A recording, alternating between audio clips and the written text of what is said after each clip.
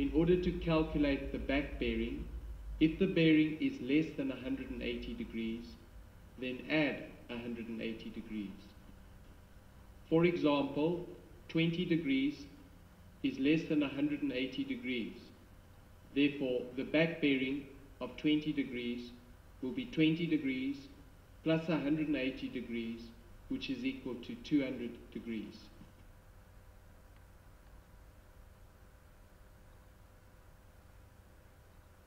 In order to calculate the back bearing, if the bearing is greater than 180 degrees, then subtract 180 degrees.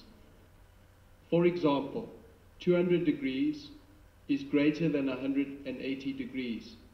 Therefore, the back bearing of 200 degrees will be 200 degrees minus 180 degrees, which will be equal to 20 degrees.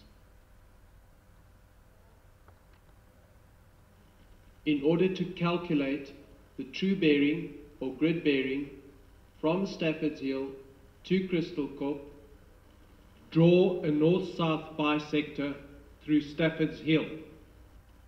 Join Stafford's Hill and Crystal Kop with a straight line. Measure the angle from Stafford's Hill to Crystal Kop in a clockwise direction.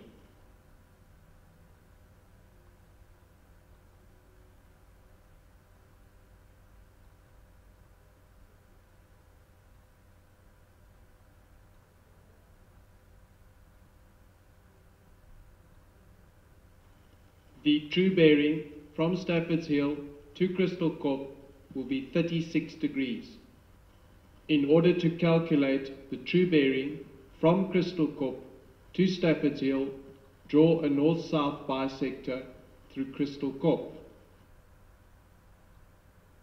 Always measure bearing in a clockwise direction.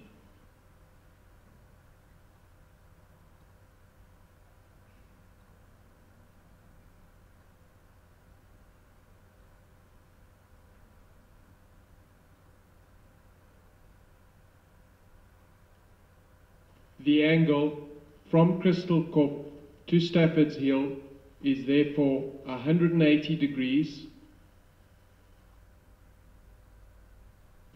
plus 37 degrees, which gives you a total of 217 degrees.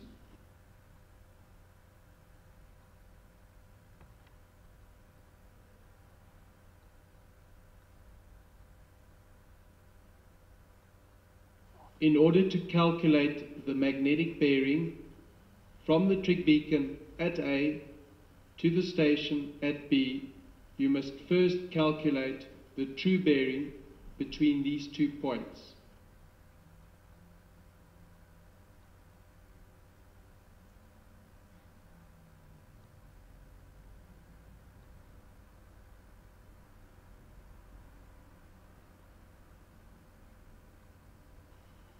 The true bearing from the trig beacon at A to the station at B is therefore 64 degrees.